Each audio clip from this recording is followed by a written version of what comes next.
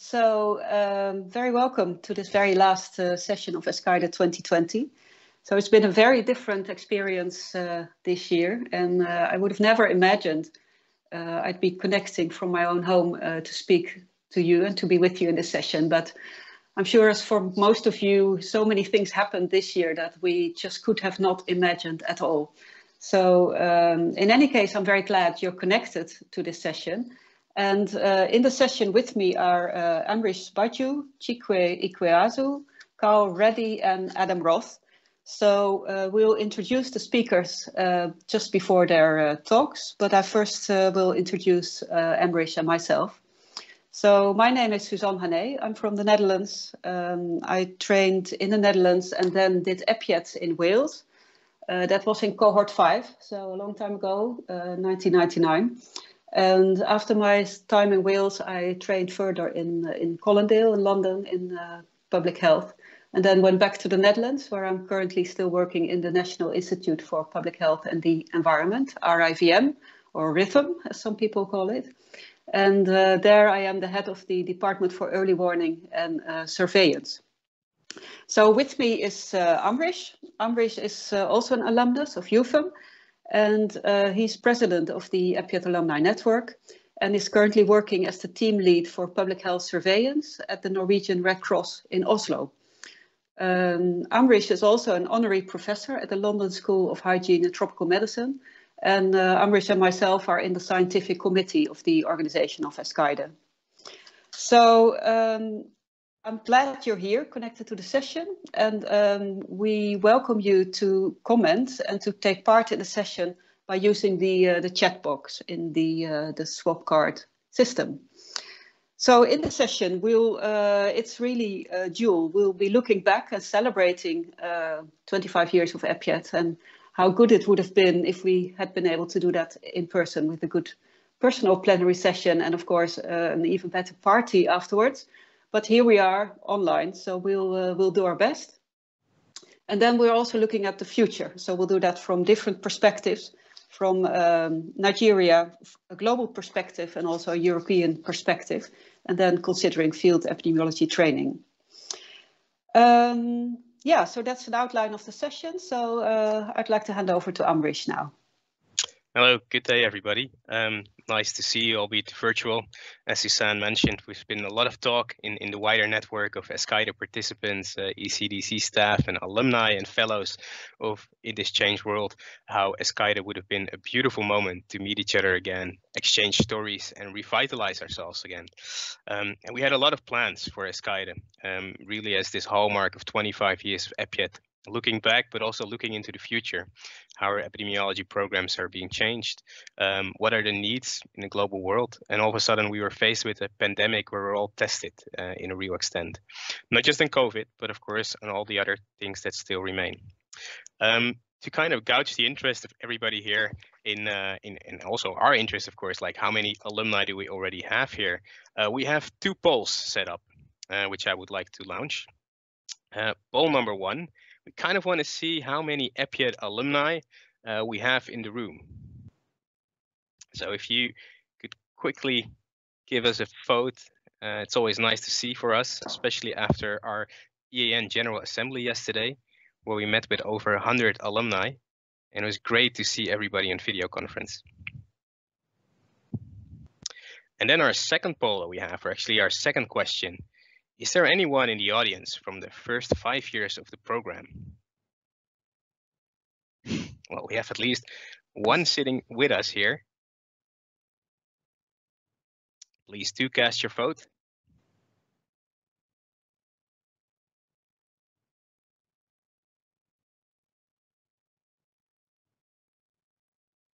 In the meantime, I can already, before we go to the results at the end of the session, Suzanne and I could also share like a few of our thoughts around EPIET and our great memories. And as you might have seen, there's now a few kind of recollection videos made, of which one will be shown at the end as a testimony to how great this program has been. And for me, the program is a testament to 25 years of solid European collaboration, where politics and governments can do different things, the network has always proven to be our greatest way of working together. And I think it's been shown by the COVID-19 pandemic, how quickly the network managed to find each other, how quickly we managed to exchange experiences, but also how quickly we managed to support each other. All very informal.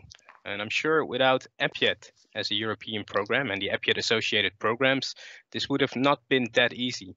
So that's one of the great things that I cherish from the program, the strong technical backbone that we have, but also the very strong informal and warm connections we already have with each other. Suzanne, to you.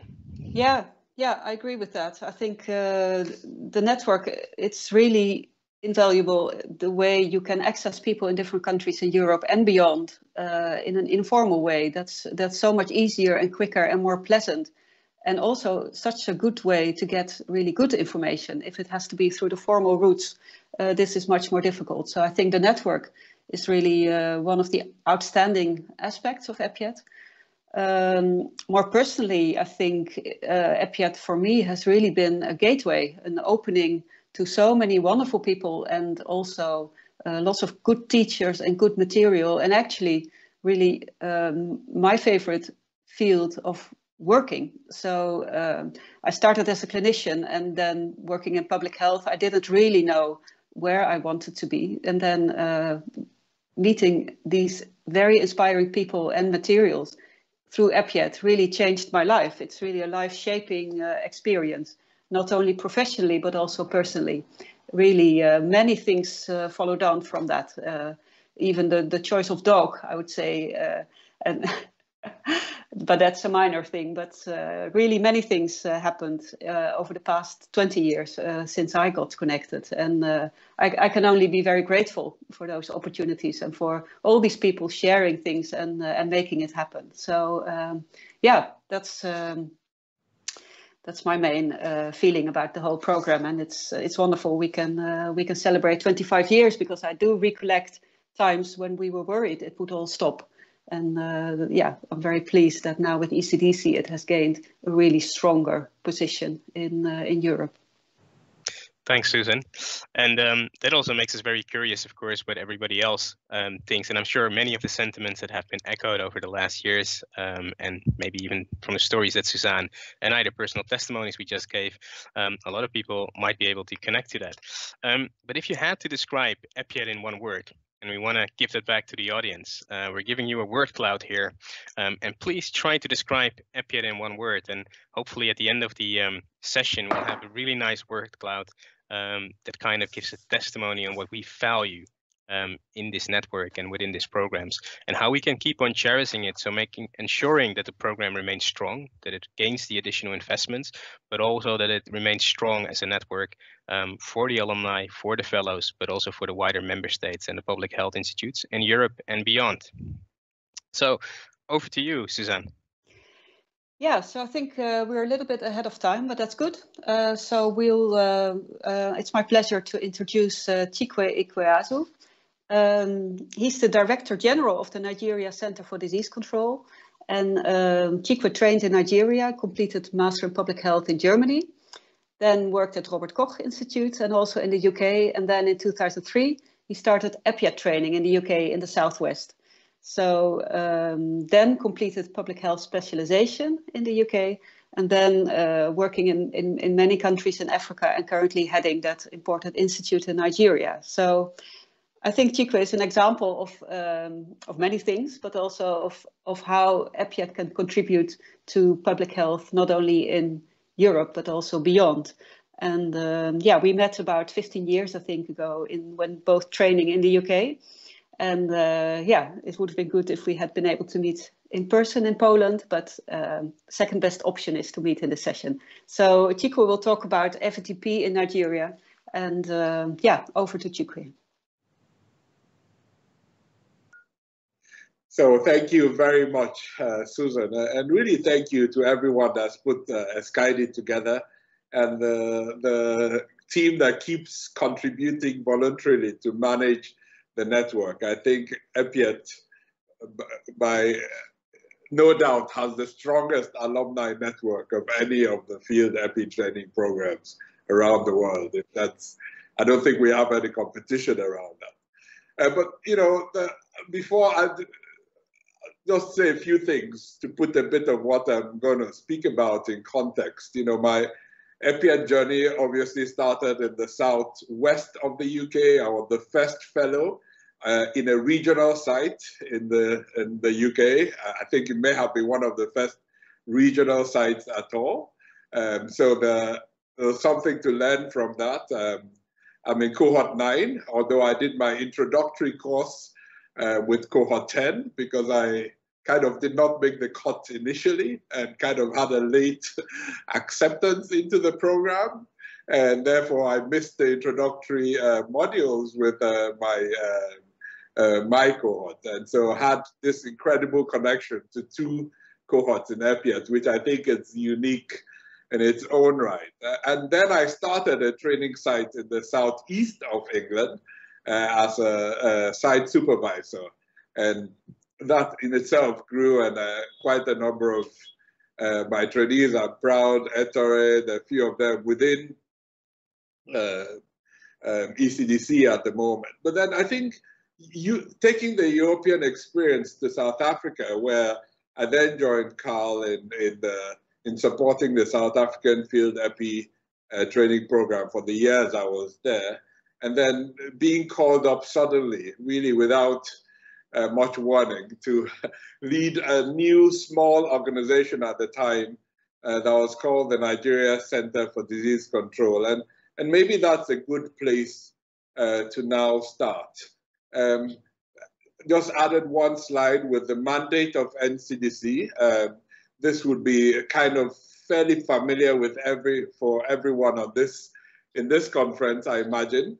But I think the important thing is that the first few years of my tenure was spent trying to get a legal mandate for the Institute. So at the time I came, we didn't yet have a legal mandate. It was kind of formed outside of the ministry and started, but I quickly realized that without a strong legal mandate, we couldn't really do the work that we were expected to do. And this is something a few of the countries trying to set up NPIs are struggling with, and I've struggled with, particularly during the outbreak, when you do need a bit of authority to get the work you need to get done. So we spent our time getting a mandate to do the things you see on the slide, and around surveillance and outbreak control research and IHR, including specifically leading on field epi training program, field epi training in Nigeria. We're located on 3 campuses, and those are the pictures on the right in Lagos and Abuja, and the one in the middle is our national reference lab on the outskirts of Abuja. With a population of 200 million, one of the highest population densities in the world, in the middle of the tropics, with socioeconomic indicators that we are not particularly proud of. We've had a lot of work to do with emerging, re-emerging infectious diseases over many years. And this work will continue as long as the broader determinants of infectious disease emergence remain what they are. From the Ebola outbreak in 2014, which was kind of a big success for public health in Nigeria, rightly so, in terms of our ability to manage that, and that was kind of acknowledged globally. But I think sometimes maybe over-celebrated a little bit, because we still had a long way to go. In 2016, 3 weeks before elimination of polio in Nigeria, and then on the continent, because we were the last country with circulating wild polio virus, we found this new outbreak of 4 cases that literally took us back and almost killed off whatever enthusiasm was left around polio eradication. But we pulled our socks up and kept working, and this year we're able to declare wild polio virus eliminated in Nigeria and in Africa. We still have a challenge with vaccine-derived polio virus on the continent, obviously. But as we started building, we started detecting more infections. We found the first many Firstly, there was a big meningitis outbreak in 2017, driven mostly by Mensi, or of Mensi.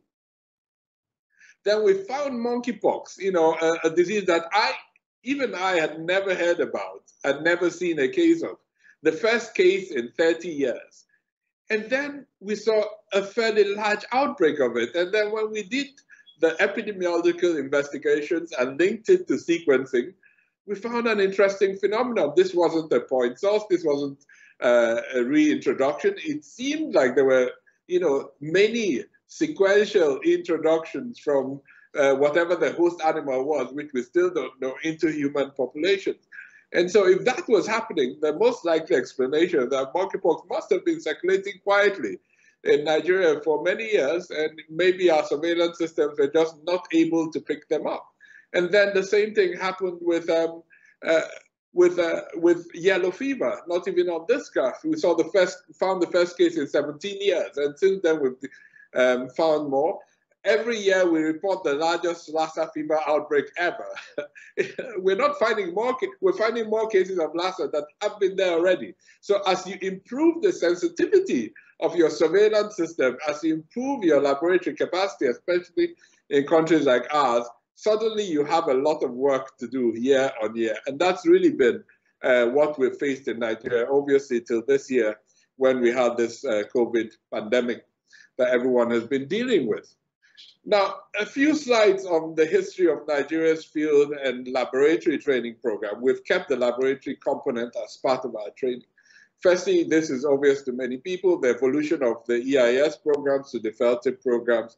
The first program in Africa in '93, in Zimbabwe, EPIET in '95, and then Kenya set up this FELTP in '03, and Nigeria set up its field epi training program in 2008. The field epi training program in Nigeria is now 11 years old with 400 residents and graduates.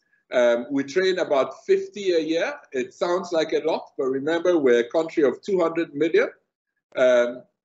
So far, we've only admitted people that are already working somewhere in the public sector. So it might be states, universities, federal, disease program, but it's been limited till now to only those already in the public sector. We have the 3 streams, but the intermediate is just about to start, so we haven't had that over these years, and 3 tracks around medicine, medical track, veterinary track, and the lab track. It's been an incredible source of expertise for the public health landscape in Nigeria. It's hard to imagine what public health would have been like in Nigeria without the NFLTIP program, and it's hosted now by the Nigeria Center for Disease Control, which wasn't always the case in the past. 2018, we got our TEPHINET accreditation, which everyone was excited about. And, you know, lots of people have graduated from the program to fill a leadership position across the public health landscapes, from commissioners, which is the highest level in the state. At the state, we have 36 plus 1, 37 federal states, both in the public health side and on the veterinary side. We have 30 graduates now working within NCDC, an incredible resource. The incident manager for the COVID response in Nigeria was a Field-epidemiology graduate. So all sorts of fellows across all levels of the organization are really driving the emergence and development of field-epi and the content, the culture, the ethic of what we represent. State epidemiologists in 15 of our 37 states have been Field-epidemiology graduates, and colleagues working around the vertical disease program. So a huge resource for public health in Nigeria. What struck me moving back to Nigeria, just understanding our level of development generally. When you go through a field epi training program in the UK, or in Europe, I guess a lot of our work, a lot of my work at the time, both as a fellow and a supervisor, was spent really on, small studies around small outbreaks and not that many infectious diseases anymore. So we can, do an extortionate amount of work on a few cases of E. coli or norovirus or whatever we find and, do elaborate statistical models, and rightly so, because when things are so rare, you have to investigate them in detail, and that's what we're trained to do. And you have to find risk factors, and we can debate on methods and things like that. In our context, I quickly realized that, we've got to build the basics. So a lot of fellows in Nigeria very often takes a while to get to that level of need, because the needs are a lot more basic. You need to train people on infection prevention and control in standard processes, to do it well, do it diligently, learn from it, improve on it. So it's a different level, but it's not less important. In fact, it's more important, because that's the need of the system here at the moment. So the program, the courses we deliver, the emphasis is a little bit different in terms of what we deliver, what we teach, and how we improve public health through the improvement, the measuring, the monitoring of the improvements that we push. So it's not any less tasking, it's actually even not less intellectually challenging, as you might assume. But this is the work that has to be done here, and actually has to be done in many other countries around the world to get to where we want to do. So where we want to go. And when you bring that, when you bring the ethic and the knowledge and capacity that you need for a complex outbreak investigation into managing a supply chain for PPEs, it does improve the PPE distribution mechanisms in ways that are sometimes difficult to imagine. So that's the ethic, and that's a lot of the work really that we've been focused on in Nigeria over the past few years across the public health sector. So a few words around the future of the program. A few years ago, we marked 10 years of the Nigeria Field-Epi training program, and we knew that the capacities, the instincts you needed to birth the program, to develop it, to assert yourself over the first 10 years is definitely not what you need for the next 10 years. So I was in cohort 9 in EPIET. I think we were the last cohort with a gentleman named Alain Morin, who many of you will know. And at that time, EPIET was changing. EPIET was moving out of a standalone program, becoming a program within ECDC. This is exactly the same point I found the NFELTED program. Moving out of the ministry, a program that was largely driven by donor funds and support from the US CDC, to a program hosted within a national public health institute that was newer than the Field-Epi training program, which was older. So transitions are really important, and 25 years of EPIET, we really have to think about what that means for us. So it brings me to my first point, thinking about the future. In countries where there are national public health institutes, it seems like the most natural thing in the world. But there are many countries that don't have one. And if you don't have a national public health institute, it's very difficult to do field epidemiology with the authority it needs, with the compliance, with the delivery mechanisms, with the stature that we need for the future. So I think within this EPIET family and the broader family, we have to become the biggest advocates for strong national public health institutes. Because it's only through strong national public health institutes that we can bring all of these functions that normally would be floating around the health sector, the public health sector, into one organizational leadership. Because you can't do good surveillance without a good public health laboratory architecture. You can't plan an EOC if the EOC doesn't have the mandate within an MPI to deliver. So all of these components are extremely inefficiently delivered if they're delivered outside an MPI. And we don't often raise our voices sufficiently in driving this point to the wider audience for whom this is not kind of obvious already. So as we have built this, there are many ways to do this. We now have ours here really bedded into NCDC. We preach what we do. We have big conferences. We align. We're part of the leadership of the ministry. So really building a community and building a vision around a strong MPI is absolutely critical for the future of field epi training program. So these are the changes we're planning for the next step of NFLTIP in Nigeria, to fully transit from a donor-funded program to full country ownership. When the program is new, you need to find mentors and supervisors outside of the program. But now, 10 years of graduates, you barely need mentors outside of the program. So we're going to use graduates for a lot more than we've previously done. The entire program is now really bedded into the organization. When it's a new program, there was a whole need for a lot of didactic teaching and all of that. We're moving to a lot more mentor-based training, just like the vision of the field epi training programs in the country that have had many more for many more years. We're going to open it up to the best people in Nigeria, and not only those within the public sector. This had a bit of resistance, but we've pushed this by starting off the intermediate program to sort out the needs within the public sector and open up the advanced program for the very best so that we can be competitive with the rest of the world like we should be. So these are the changes. Change is always difficult. And these are the changes that we're implementing in Nigeria as we go into our second decade of existence of the field epi training program in Nigeria.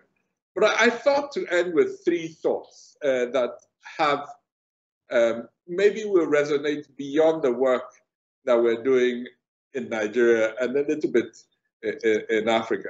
Firstly, a lot has been said about our network, but our network is of very little value if we don't make it count.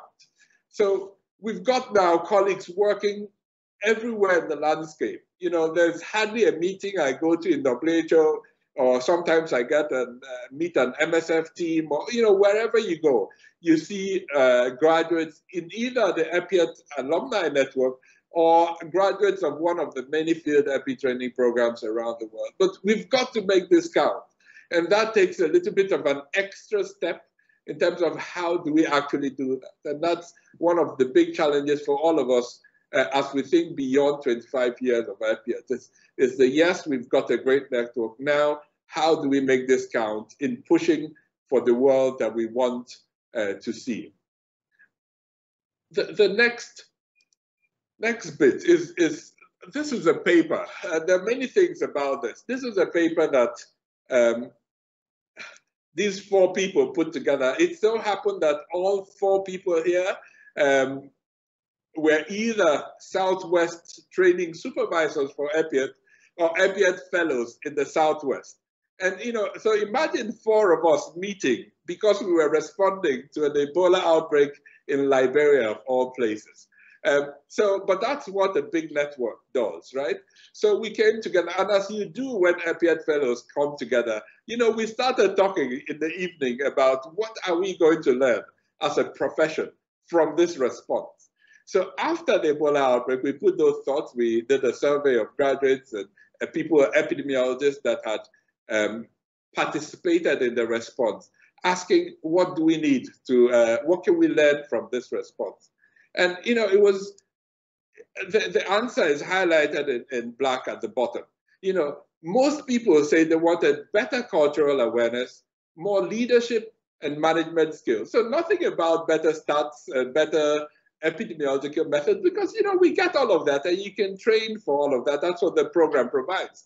But how much are we providing ourselves, both through the program and subsequently, with the leadership skills, the management skills, the cultural awareness? Before this Ebola outbreak, ECDC was very hesitant, and I can say now because it has changed. But before the Ebola outbreak, ECDC was very hesitant to contribute to outbreak responses outside of Europe. And I remember a few of us were making the points at the time that it makes absolutely no sense when you have such an interconnected world for you to only see Europe as your horizons for intervention around health security. So thankfully that has changed, but it also means that we have to change in how we engage with the world. And I'm happy that's changing, but these are skills that we've now got to build. My final point today is about using our voices. In 2005, when I was an EPIET fellow, I happened to come back to Nigeria for an outbreak response with Barbara Schimmer, who still works in the Netherlands with Suzanne, I think. And we did an outbreak response. There was a big measles outbreak, and we did a retrospective mortality survey, which we also published the outcomes of. But in addition to that, there are many things we saw in Nigeria at the time that we were not happy with. We were investigating a measles outbreak, and we were not kind of really allowed access to resources that were within the polio program at the time. And we felt very uncomfortable with this. And, we put this piece together. It was, imagine two fellows getting a reflection piece into the Lancet. So, it was, our first piece like this, but very important. But, it was a bit controversial because we did ask very hard questions at the time, and polio was a big program, funding a lot of activities. And, there was some unease about two fellows, current fellows of the program, writing a piece like this. But we went ahead and wrote this piece. We had to add in a comment here, which is not very clear, but you can look up the paper, saying that the views reflected in this article are the views of us as individuals and do not reflect the views of EPIET, blah, blah, blah. So, but it was important that we insisted that we did this. And why do I say this today? There are a lot of challenges around the way we have been trained, the work that we have to do. There are so many new converts to epidemiology, people that think they know the right thing to do. We see public health institutions that we revere being sidelined in the response. We see a whole public health institute in one of the most important countries in the world being dismantled during the pandemic. And we are looking on this from Africa, looking and saying, listen, how can you dismantle something we're trying to emulate? So, I think there's a critical point for field epi, for health security, for all components of this. And whenever I listen to my client speak, it kind of gives me back the energy to come back to my job and to fight for the things, the approach that I think are important. And I don't think we can sit behind our computers anymore and just look at the data. We've got to use that data to fight for the things that are important for the world that we want to see. Thank you very much.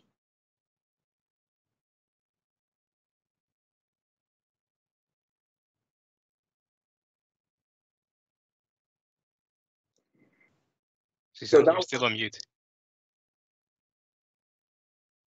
Oh, just unmuting, sorry. So thank you, Chikwe. That's very inspiring and very important that we step out of our offices and really be advocates of what we believe in and what we stand for. And I agree that many shocking things happened due to political forces that shouldn't have happened at all. So yeah, also a great overview of what you're building in Nigeria. We have not that much time, a couple of questions.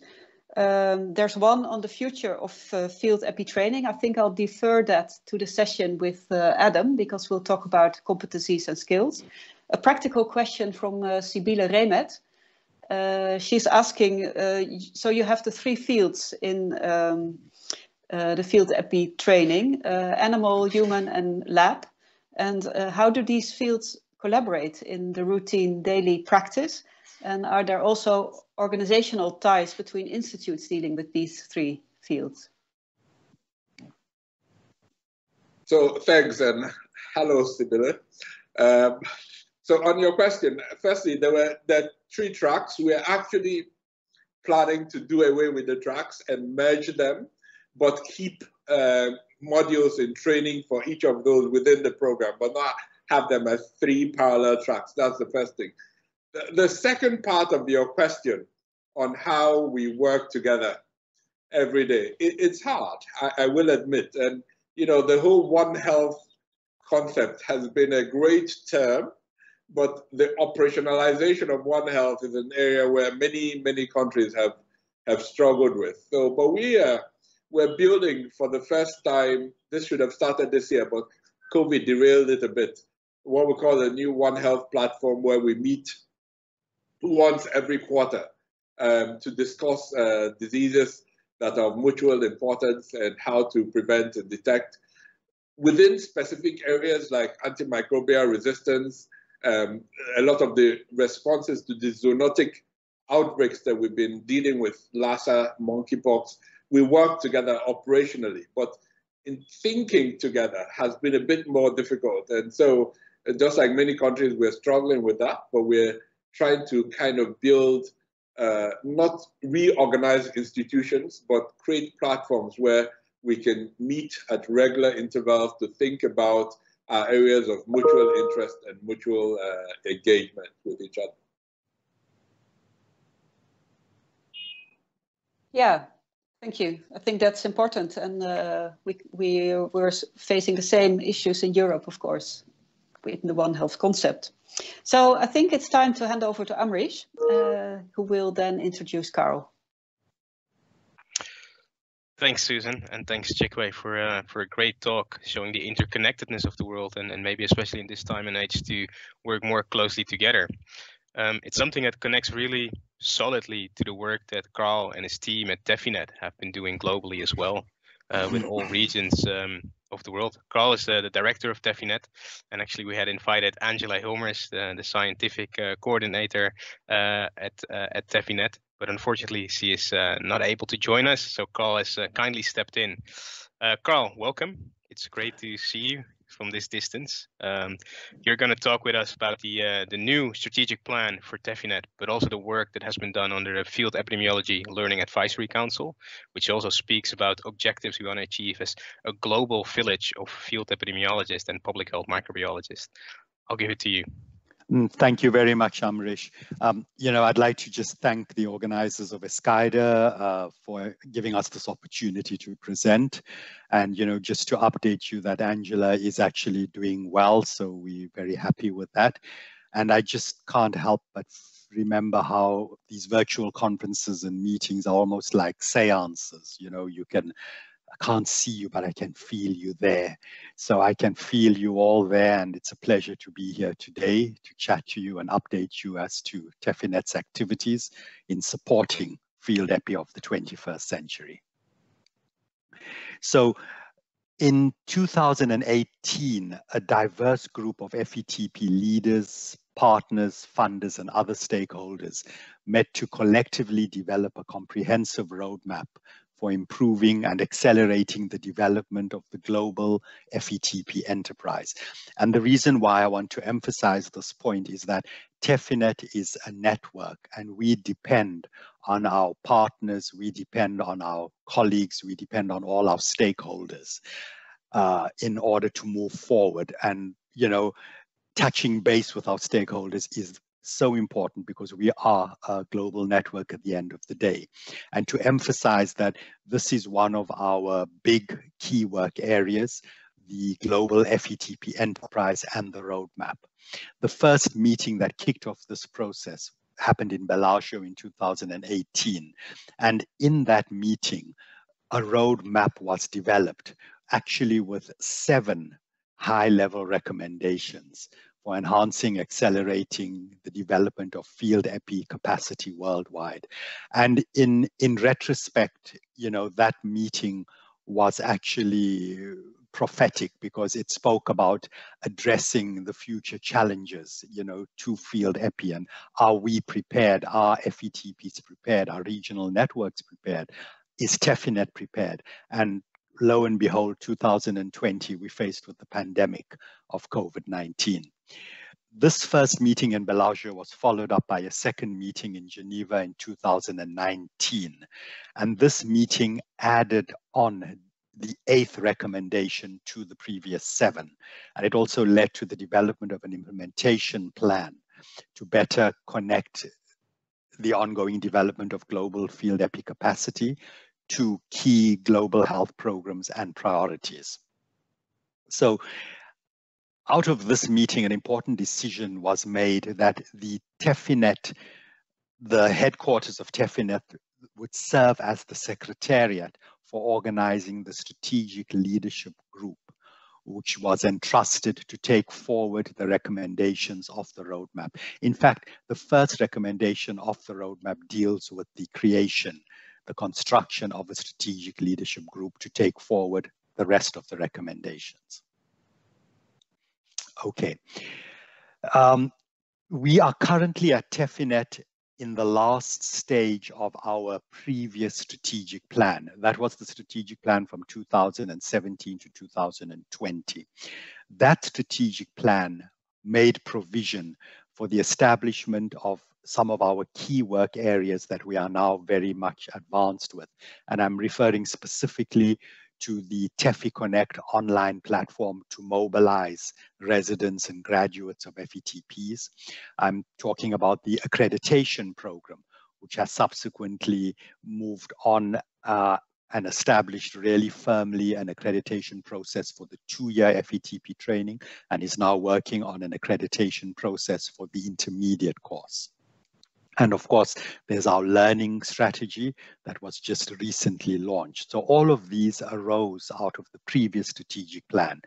We are currently, as I speak, working with a consultant who is facilitating the development of our current strategic plan, which will be from 2021 to 2026. It's a 5-year strategic plan.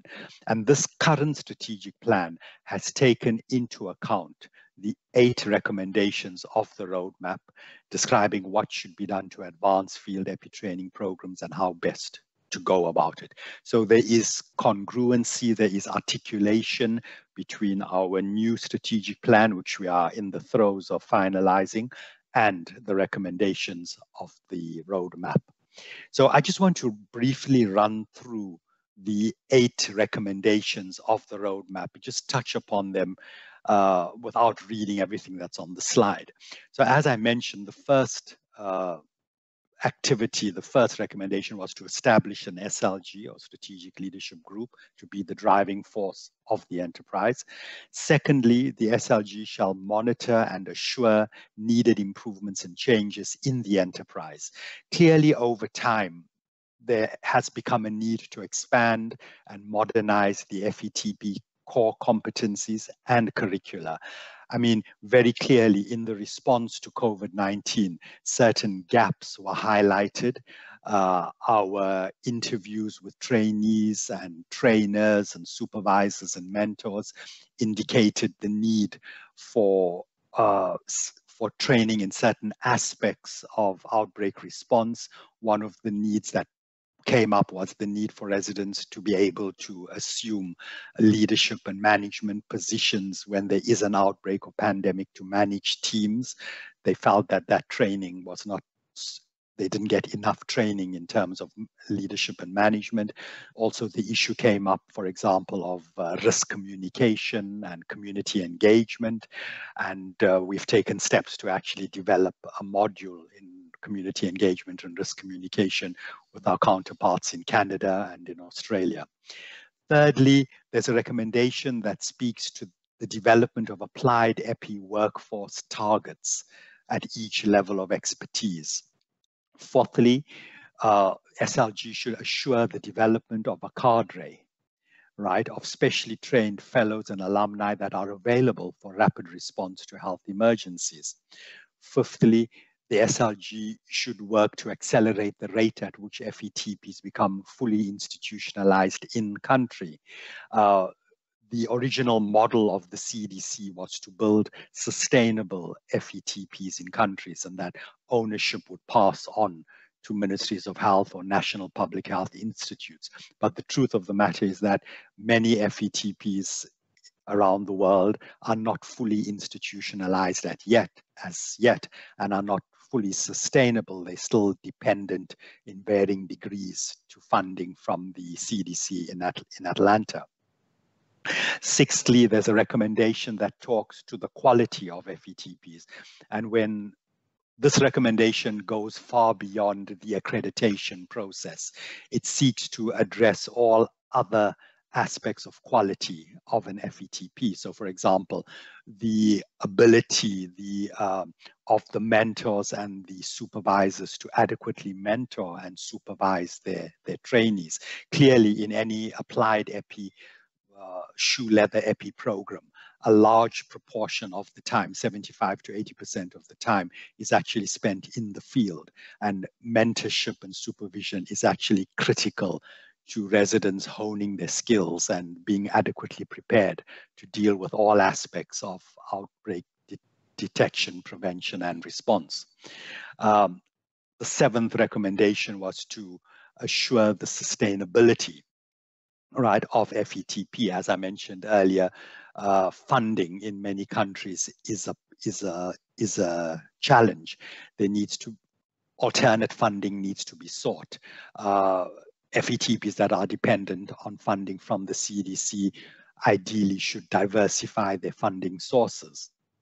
Okay, and finally, the SLG should foster the FETP enterprises articulation with key global health initiatives, because obviously FETP does not exist and cannot function in its own vacuum.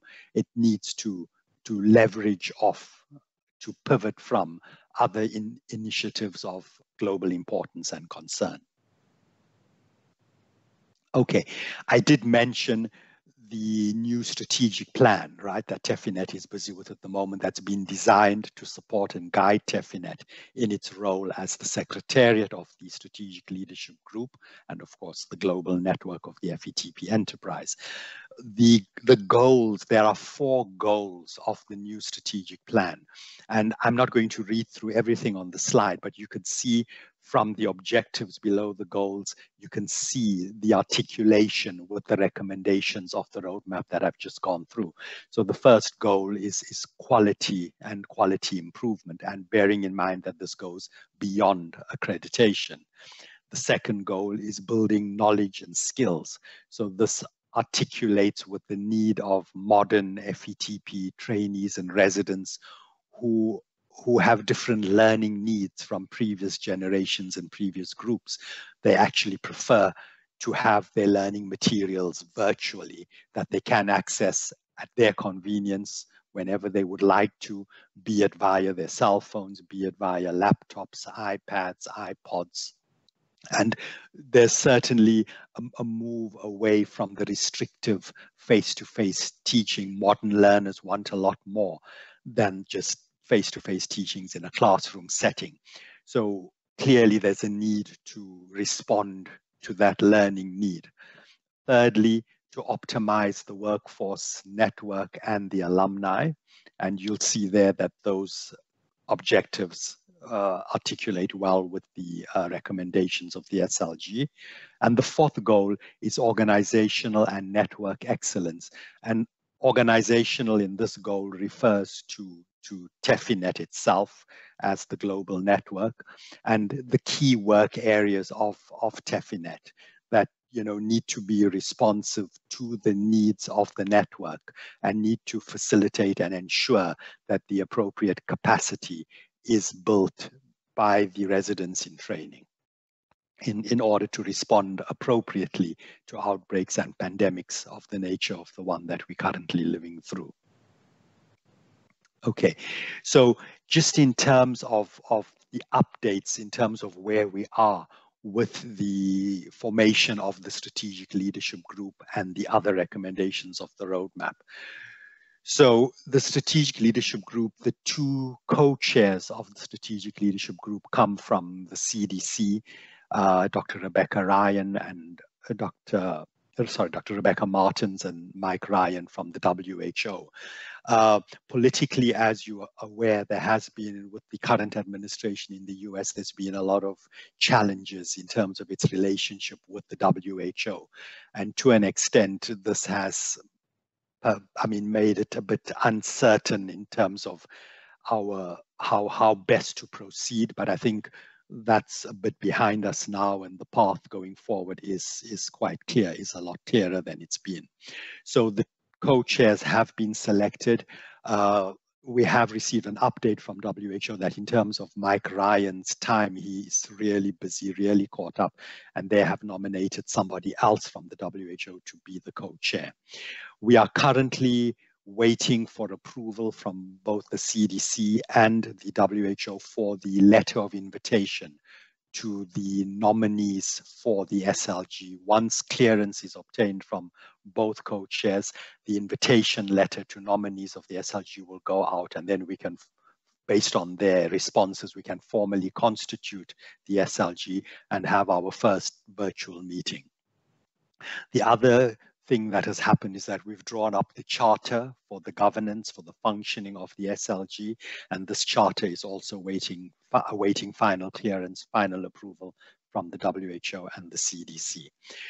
You will realize already that based on the recommendations of the roadmap, there is a link between the recommendations and the current key work areas of TEPHINET, the key work areas being accreditation, TEPHIConnect, the learning strategy, and scientific knowledge exchange. So in a sense, some of the work of the recommendations is continuing, is happening as I speak through TEPHINET's key work areas.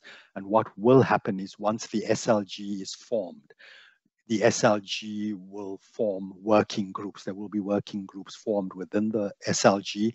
These working groups will be entrusted, each working group with a different recommendation, to take forward a different recommendation.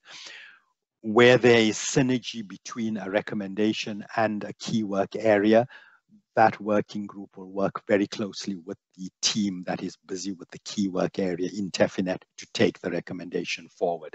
There are some recommendations for which there are no current activities or key work areas in TEPHINET, and one of them is the recommendation to diversify funding sources and obtain funding so that TEPHINET and the network is sustainable.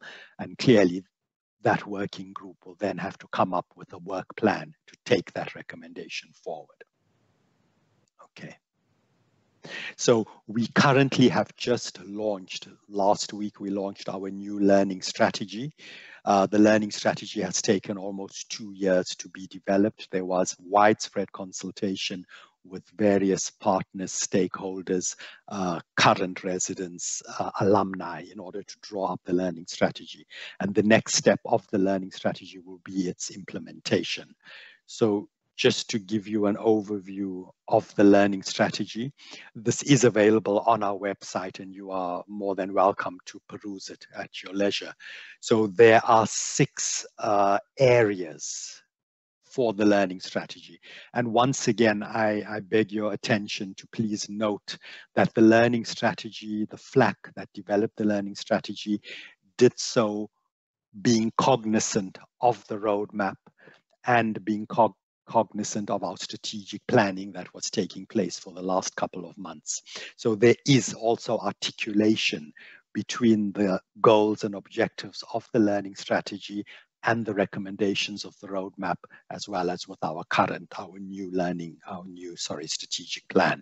The first goal, the first focus area of the learning strategy is that TEPHINET should be the learning hub, all right, and to build learning leadership and drive a learning culture. And I think the important thing to note is that we are striving for a culture of lifelong learning in FETP residents and graduates, because there are so many technological advances, so many scientific advances all the time that, you know, in order to keep up in your field, you've got to actually be constantly updating yourself. And it's our desire is to instill this lifelong learning in residents. The second focus area is to ensure robust staff professional development. As I mentioned earlier, we also have to ensure that FETP trainers, mentors, supervisors are adequately capacitated in order to nurture and supervise and mentor FETP residents. Thirdly, the high quality learning experience, with the third focus area, which resonates with one of the recommendations of the roadmap, that we really need to measure and improve learning outcome quality for our residents. Fourthly, there should be a global culture of knowledge sharing and resources. So we need to identify the gold standard learning solutions, right? And we need to share this globally.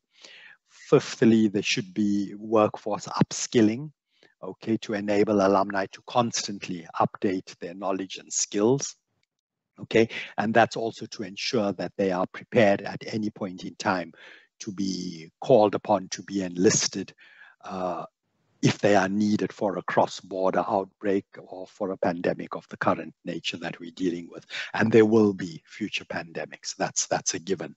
And sixthly, lastly, that there should be progressive evolution and growth in terms of learning, that learning needs are never static, all right?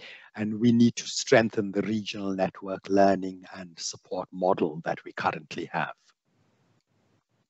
Okay, so in terms of the recommendation that I mentioned, there's a few for which we don't have work areas in TEPHINET is, for example, recommendation number 7.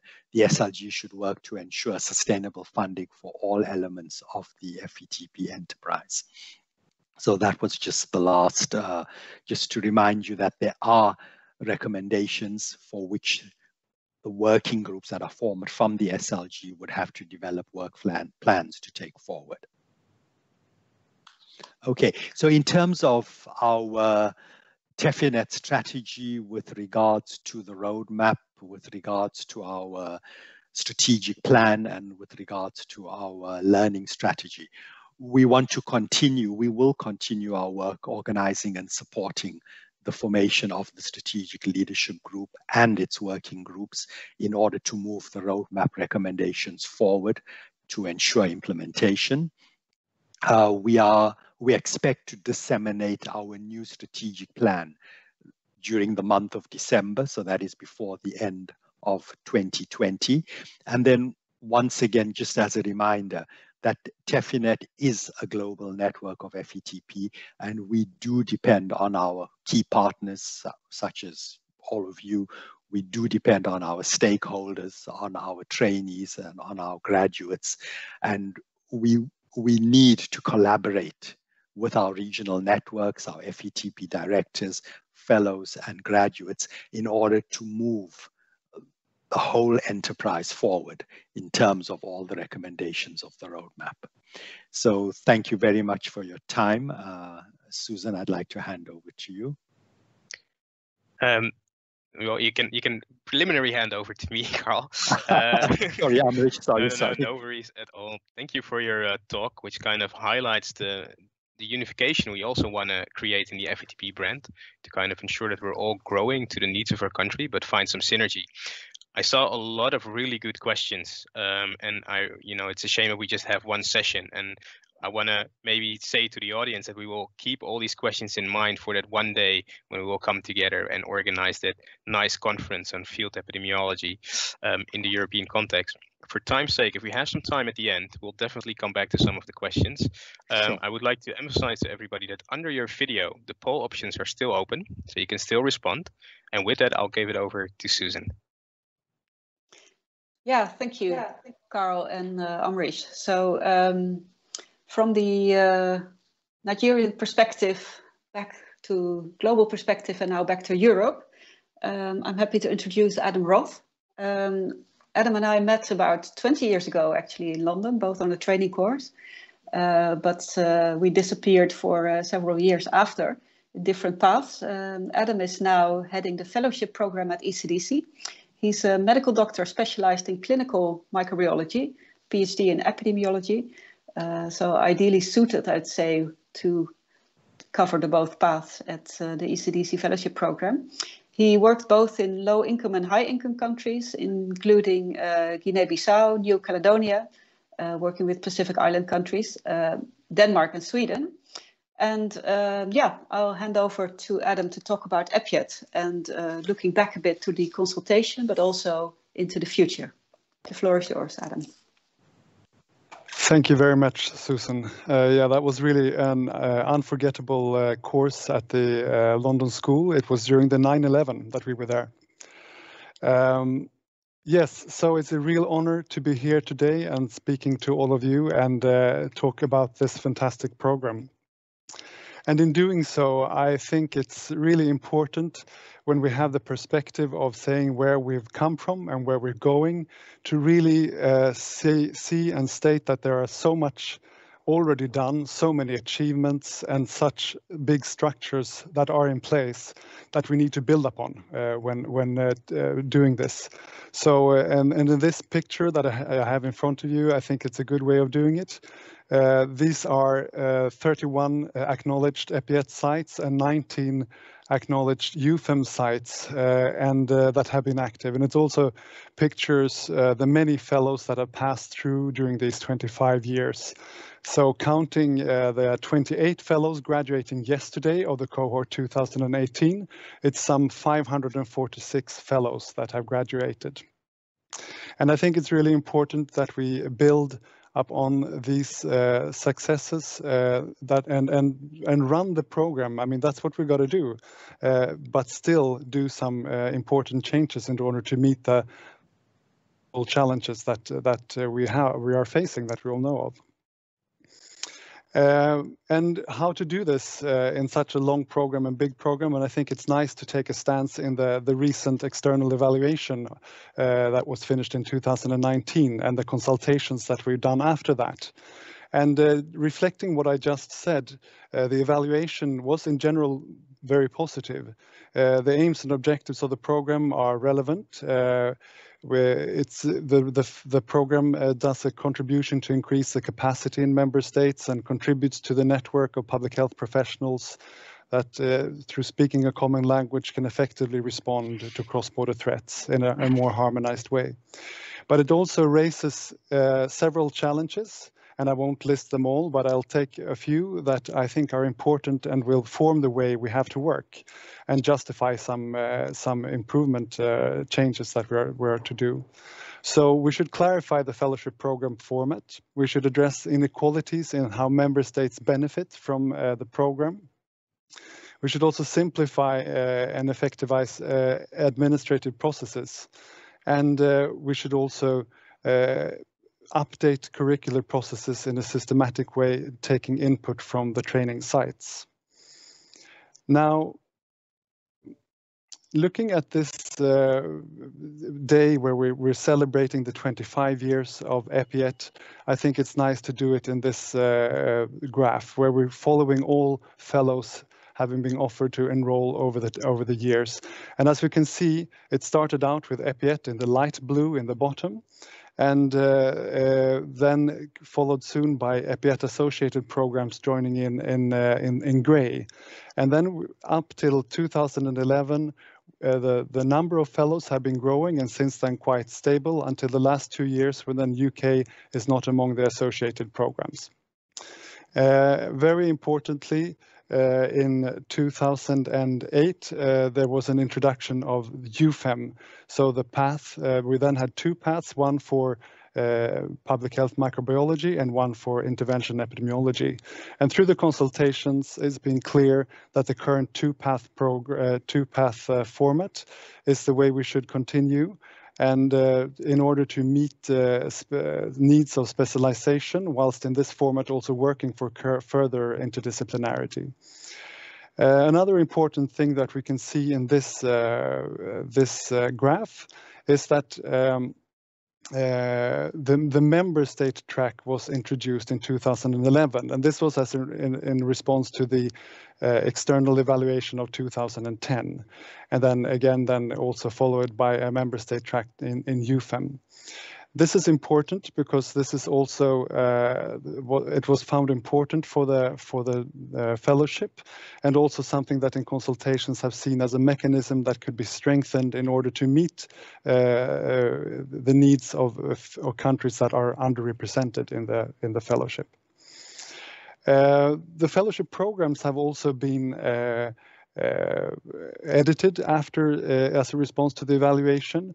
Not asking you to read all of these, but basically I could lift out that prevention and preparedness have become clearer.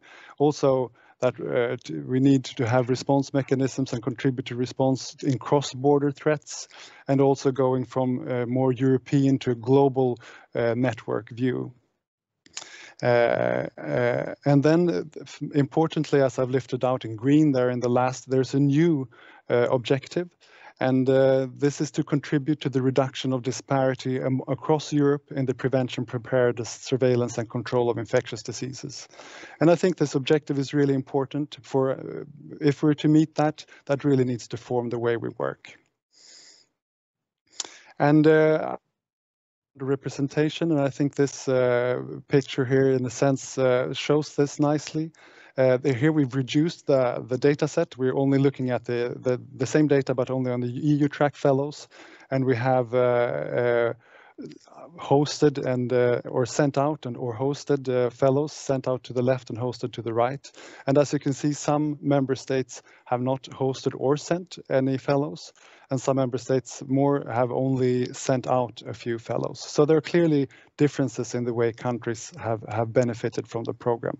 So this is a big challenge. Now, for any changes to work, we need to work on our administrative processes. They should be simplified according to the external evaluation, and I have high hopes that we can soon present an option for simplified ways of hosting fellows. And I also think that this is really interlinked with any attempts we can have in addressing underrepresentation. There are also working groups formed already to work with this of underrepresentation, and also some of the large processes that build up the fellowship, such as the selection, international assignments, and curricular revision. Now, work has started, and it's partly hampered, of course, by the COVID situation, but I have high hopes for this also to come to fruition during the coming year, where we can have some good improvement processes starting. Now, looking at COVID and the situation we're in, and saying that we're supposed to contribute to preparedness, I'd like just to present a picture that I like of preparedness, especially in these days. I think it might be relevant with Christmas coming up. Well, basically with our society being a Christmas tree, and all the plans and structures and collaborations that we've set in place that we call preparedness as the Christmas decorations, and that we've seen now that the tree is rocked a bit, quite strongly so during COVID, that we're not all that prepared that we perhaps hoped for. But still, that there are and this is, of course, I mean, this has been discussed a lot, where this has not worked so good at international and regional level and local level, etc. But I also think it's worth, when talking training and preparedness, that there are many things that are working. Looking through the presentations of the escaide, reporting of our fellows and their work in COVID response, there's so much worth in what people know and in the skill of people. Basically, the need for being able to set up a diagnostic test or automatize surveillance data. This is really what is needed, and this is what I would call real preparedness, and where training is just so very central. We should also learn, I think, importantly for the future from the COVID, both in that it is a lowered digital threshold, both for our digital tools that we've introduced into the work with surveillance a lot, but also in the way we run the program. Currently, the whole program is run through digital means.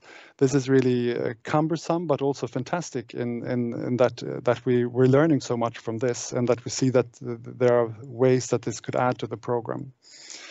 Now, looking at then how we should update our curriculum in order to meet the future needs, I think we should, as mentioned before, we should initiatives that are there, and the great work that is going with the ongoing revision of competences for applied epidemiology and the competency framework of the public health microbiology. But I also think that it's really a continuous quality improvement work. I think nobody here today could say this is where we need to go in order to meet future needs, but we need a process in place to take input from people like yourselves and people of the broader network and alumni of EPIET being on the ground and actually having the finger on what is needed. So on that note, I'd like to pose a question to you that is coming in the poll, I think, right now. So could you, and if you then write a word there, it could be a really long word if needed, please suggest additional skills that we need in intervention epidemiology and public health microbiology training for our discussion later on. So I see as my role and my team's role, a lot of the work is to establish good ways of working. And there are so many good ways of working within the program already. So much of it is ways of working that we need to safeguard, some that we perhaps need to enhance, and some that we could perhaps also introduce. And I think I should really, by service that has been mentioned before, is really key, of course, and should be safeguarded. I think we could also see the program to work more systematically with innovation, and because I think fellows are really well put and as a resource to introduce innovation in member states.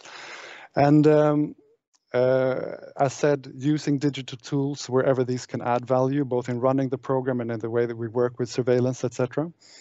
Also, the evaluation really stressed that we could be more flexible in some aspects.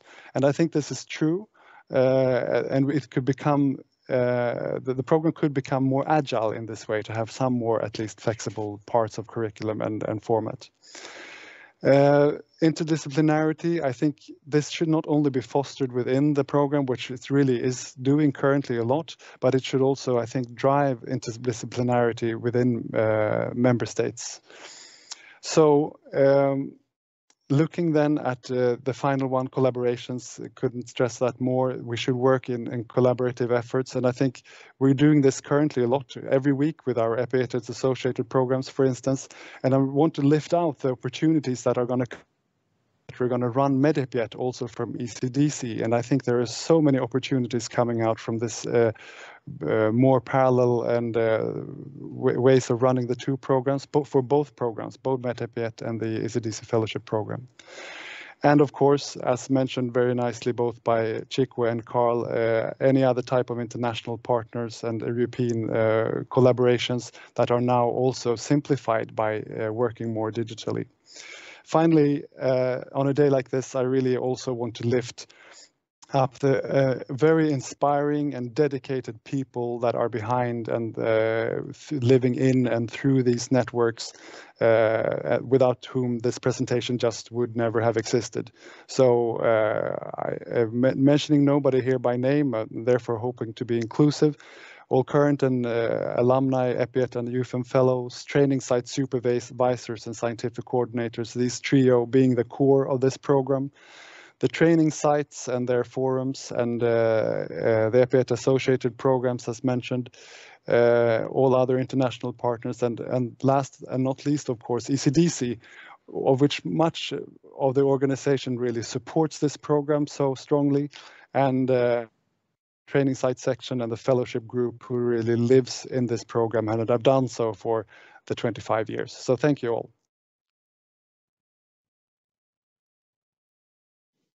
Yeah, thanks, Adam. I think that's a very nice overview and of the current situation and future plans. And I'm really happy that you presented such a clear vision of both being more egalitarian in Europe and also the agility. That are two things that stand out for me. And I think it is really linked to lifelong learning, both as a program, but as individuals as well. So now I've seen this word cloud coming up. I don't know if you have access to it. We could briefly discuss it. I think we have about 1 minute actually, which is not a lot, but there we go. Can you see it at all? I can see it right now. I see communication as the biggest word. Yep. And leadership as the second biggest. Yeah. So I think that's the third. And lots of very interesting word. Yeah, I quickly made a screenshot actually to make sure this is captured. Yeah, communication. So we have to make sure we're not muted. Linking back to Chikwe's, have to make our voices heard. What do you think in EPIET? How does that resonate? I think this is something that comes out all the time when we talk about what we need to enhance. I mean, risk communication and communication skills, leadership skills. This is really an easy. This is for sure where we need to go, I think, as well, to enhance this. So that doesn't surprise me that it comes out as a big, very big thing. And we're already working with it, and I think we're working with it also much in the learning by service as well. It's a stream throughout the way fellows work, but for sure we should work on it more. Yeah. Let's see. Yeah, I guess our time is running out. But just one question: how about all the technical data science, big data, legal aspects? How do you think about that? Should we really broaden our skills, or should we go back to shoe leather epidemiology, as Stine Nielsen was asking earlier in the session? I think we, in a sense, like was mentioned by Chikwe, I think we need to go both ways. And I think if, future epidemiologists of Europe should know and that the program should also enhance or encompass both of those aspects. I think you learn different parts of that, and necessarily in the systems and the complex systems that are in some of the European countries, we definitely should take on the challenges of new big data and digital data, and for sure, I think we're going to go there anyways. Yeah, I agree. And the data landscape is just richer and richer every day. And I guess the working interdisciplinary is maybe a skill we need to enhance. So I think with that, our time is up, unfortunately. So I'll have to hand over to Amrish. And we'll go to a slightly more informal part of this session. But thanks again, Adam, for your contribution. Thank you very much. Thank you. Also from my side, thanks to all three speakers. I think you really touched the core of what these programs have brought, maybe also what EPIET has brought in the last 25 years, how much hard work went into that, and how important it will be to augment it in the best way possible without creating redundancies of the most essential things. I'm increasingly becoming worried, especially during the pandemic, that the word field or the shoe leather epidemiology part is disappearing from the work that we are doing. Indeed, there is a risk in just staring at data and, like Chikwe said, not making our voices heard. And we've all seen the effects of that. And especially working on the humanitarian side of epidemiology, that's something we clearly see with many more challenges coming towards us. Even though with all these challenges, there's we do need to celebrate so now and then as well, because we need to revitalize ourselves and take care of ourselves as well. And I think one of the strong things that has kept me upright was really the network that we have shaped, not just with our European counterparts in the EPIET alumni network, but also far beyond our borders with our colleagues from TEPHINET and the wider networks around it, and how quickly we found each other. Going back to our polls at the beginning, just out of curiosity, knowing how many of our alumni are around and how many of the alumni from the first 5 years all around and attending this session, I can't really see the polls. Oh yeah, there they are. So I see that we have about 60% A and 60% B, which I assume is yes and no. So we have about 60% of the attendants are alumni of the program, and about 14% of those are alumni from the first 5 years. And yeah, I'm happy to see that we're always able to pull each other together, you know, picking from those memories we all have built over the years, and that when need is arise, or when we just want to have a nice drink, lemonade or beer, that we quickly manage to find each other. The other thing, the poll that we had, of course, was the question around what is it in one word? What do we most cherish from the program? And for that purpose, we have a word cloud. And I hope that is kind of going to appear on the screen now and that I can see it somewhere else as well.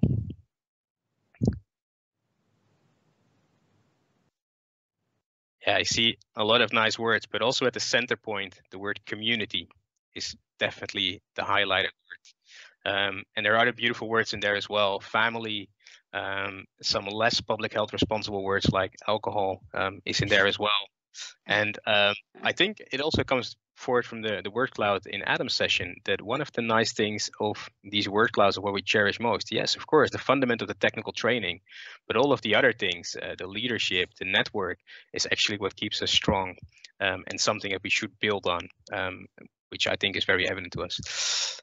I hope we can continue many of these discussions in the coming years as well on an informal basis as we initially planned.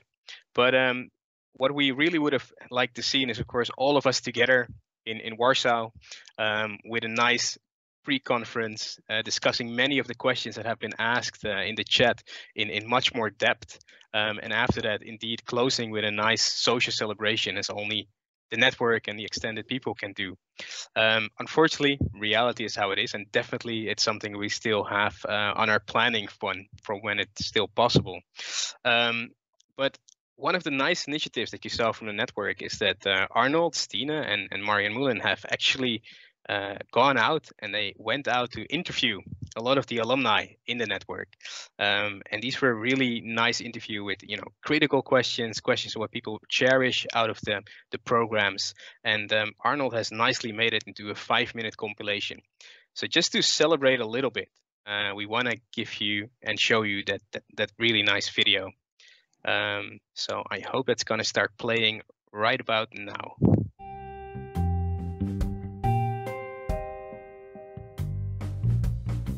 I think my favorite memory is actually going to Spetses, and which is a site where we receive our introduction training. But I guess I must say that it was the 3-week introductory course, which was really sort of the hook to the whole program. The introductory week in Lazareto, and at the time that was being held at Veyrier du Lac by Lake Annecy, Le Pensier. The teachers were amazing. And meet 40 random strangers, the vast majority who haven't met before. And then during the course of 2 years, you become really good friends with each other. The opportunity of being together with people from so many different parts of the world, in this space, learning so intensively every day from morning to night, so that your lunch, breakfast, and dinner were filled with conversation. Part on learning, and of course, part you get to know yourself a bit. But and we spent 3 intensive weeks over there with a really tightly packed training schedule. Not only the method, but also the passion and the human mission of this job. So I really appreciated everyone, because they were really high-level persons and teachers. And that's definitely one of the warmest memories I have, is you start as an individual in a relatively competitive process in terms of recruitment. It was really an introduction into what a future could look like, and in a way I think that's still almost in parallel to the learning, the network that has been built over the years, and how that has, in a way, in itself, is as much value as whatever you're taught during the sessions. And you end up with a really warm network where you as professionals really know how to find each other. But then also in this fantastic environment over the weekends, we went jogging, swimming, mountain climbing. And how to make use of each other's skills and knowledge. Paragliding, some of us.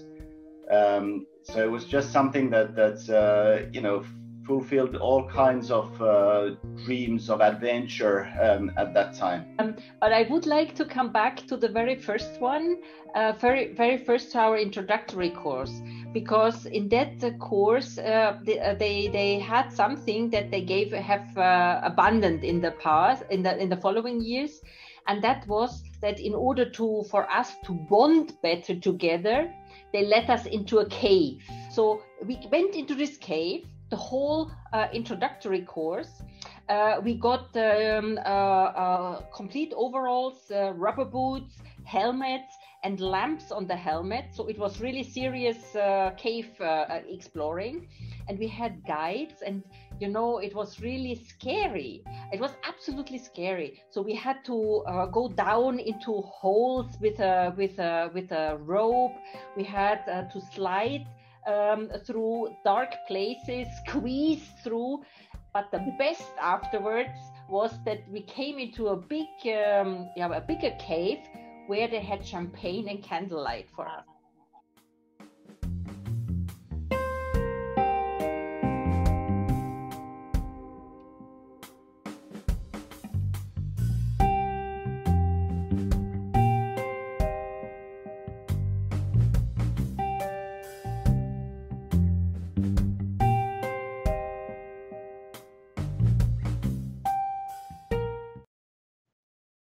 Okay, I hope you all enjoyed that video. We'll definitely make sure that the video is shared amongst the network and that you can all have a look in the more detailed interviews that were conducted with many of the people that you saw in the video, but also many of the people that were not in the video yet.